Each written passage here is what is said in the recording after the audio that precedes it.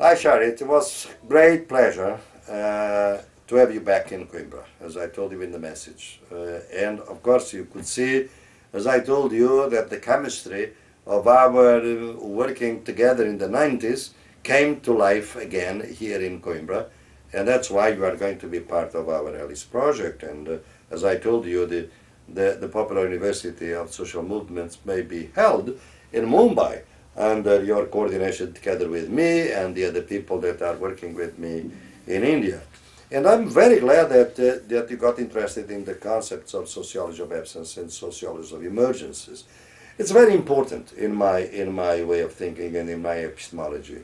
With the sociology of absences, I position myself basically in an epistemological angle that allows me to make a radical critique of dominant epistemologies, of dominant structural functionalist sociological theories, by trying to identify the silences that they create, the invisibility that they create, the absences that they create. And in fact, we know that even our critical theories, even our tradition of Marxism, produced lots of exclusions.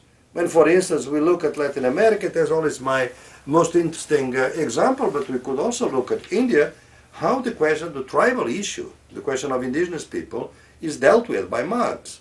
In a sense, they are invisible. In a sense, they don't belong to history, because the new society will be brought about by the working class and not by indigenous people. Well, you have seen in your country, and I have seen in Latin America, how the Adivasis, how the tribal people, the indigenous people in Latin America have been very active in promoting their struggles, particularly struggles for land, so they were invisible, even in the best theories, I would say, in Marxism. So the sociology of absence is to say that basically what is absent from our side is a problem of our lenses, of the theories and concepts we manipulate to analyze society, because we don't analyze society. We analyze phenomena through scales, through concepts, through theories. And these concepts, scales, and theories not only allow us to see some things, but prevent us from seeing others. And if you have this in mind, you may develop alternative lenses that allow you to identify the invisible things, the invisible entities, peoples, struggles, languages, grammars of emancipation. So the sociology of absences is basically a fight against dominant forms of sociology, of theory, of science, of epistemologies. For instance, even the knowledge, the popular knowledge, the knowledge developed by the street vendors, by the social movements, that we don't consider really knowledge, we consider them a kind of a raw material for our knowledge. So it is the epistemological visibility of knowledge, of people, and therefore this is the struggle. The sociology of emergences, on the contrary, is already on the side of those invisibles, on the side of these entities, peoples, knowledges, struggles that have been made invisible because they have been radically excluded in society, and therefore they have been discriminated against. They have, in the past, some of them were not even considered human.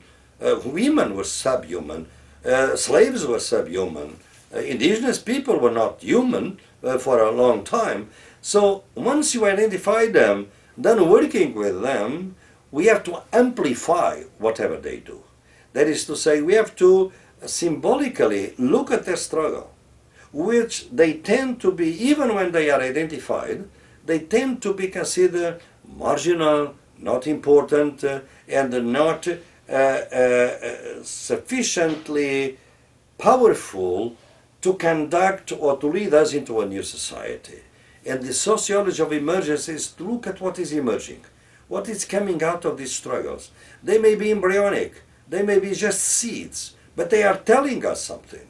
They are telling that our theories of social emancipation have been very limited, restricted.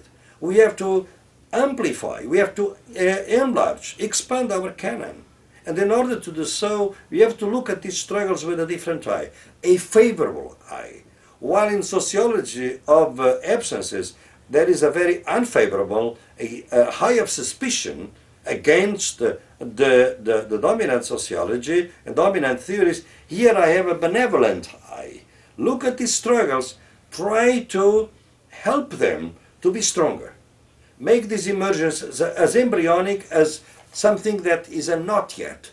Something that is not yet there, is latent, is a tendency, is not very explicit in what it tries to accomplish, but I can see the seeds of a better society, a more comprehensive, a more inclusive society, a more intercultural society, a juster society. And therefore, I pay particular attention to these movements, to their initiatives, and I'm, in a sense, doing the sociology of emergencies, amplifying in symbolic terms, in analytic terms, their value. That is basically the idea, my dear Sharit. Then, of course, we have to do that in operational terms, in our research, in our field work, and that's why all the people that are working with me, and of course, I hope that we'll be working together, have to develop at the concrete level, even in your struggles, in your work with street vendors. Where are the invisibilities that are being created, even within the movement, probably. So we have to try to do that and to amplify whatever the silenced people are trying to tell us. It is basically that to hear better, to see more of, and to understand more of the society as it tries to transform itself into a better society. Thank you very much, Sharit.